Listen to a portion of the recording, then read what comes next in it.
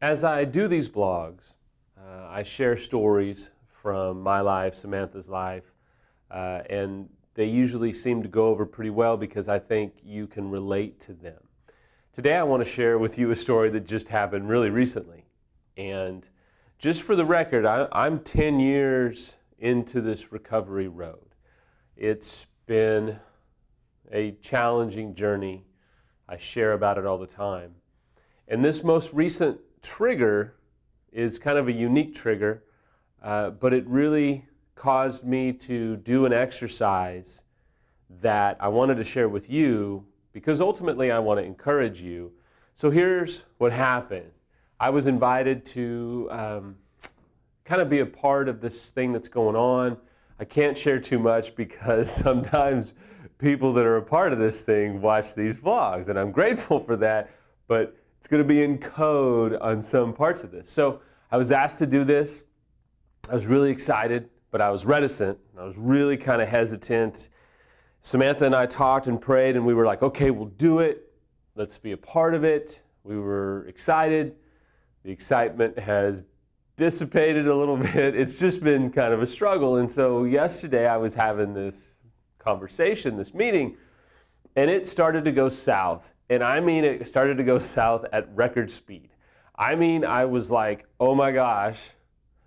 I grabbed my phone during the meeting and I was actually texting a buddy of mine going, bro, pray for me. This is going to go bad. We're going to have to process this after. And it really started to cascade into a point where I was like, we may be on the way out. Like, I may need to start developing an exit plan. Like, oh my gosh.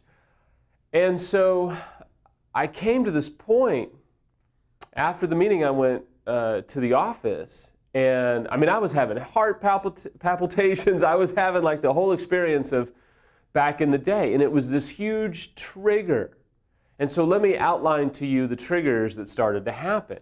Before I kind of give you the exact things that went on, I want you to understand there was just this point where it was, here we go again. After I failed so miserably and after my life just blew apart, everything in me back at the office was, here we go again.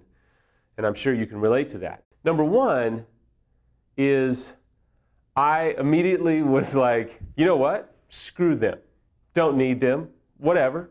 I don't need this place. I don't need that. I don't need them. I was fine before you. I will be fine after you. And it wasn't a confident, courageous, secure, hey, you know what? If this is the end of it, well, it's been fun. It was, you're the problem, not me. The second defensive kind of trigger was, well, I don't need you. I don't need you. You don't need me. I'll move on down the road. I don't care. Then it cascaded into the third one, which was oh no, I have blown it.